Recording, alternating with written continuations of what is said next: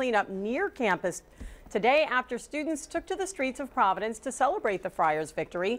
Thousands reveled in the victory, but the party resulted in a fire on the street and a police officer being sent to the hospital. NBC 10's Tony Gugliotta has more from Providence.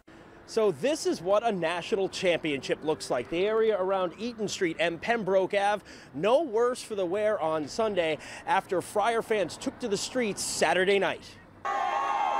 A chaotic scene on Pembroke Avenue Saturday night as Friar fans partied in the streets to celebrate the hockey team's improbable victory. It is an absolute great day to be a Friar, and I'm so proud to be a part of this campus. Providence Police and fire personnel on scene, but drastically outnumbered. An incident report estimates more than 4,000 people in the streets. There was a couch on fire. That was quickly extinguished. And the report says a police officer was hit with a thrown vodka bottle. A cut over his eye so bad that he was taken to the hospital.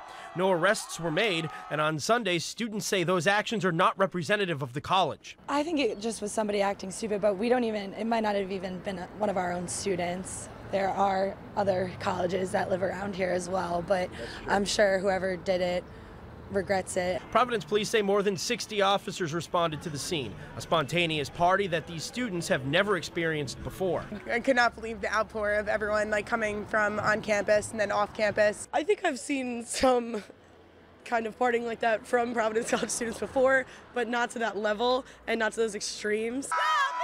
An extremely rare reason to celebrate for these students. Police say the revelry finally calmed down after about 3 hours. The students glad that it didn't get any more out of control. Winning a national championship isn't something that happens every day, let alone any season of any sport that we have. So I think it was just everybody coming together, really getting to celebrate and show our school pride.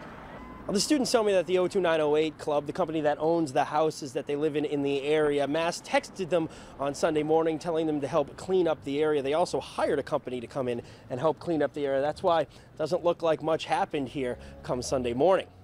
In Providence, Tony Gugliotta, NBC 10 News.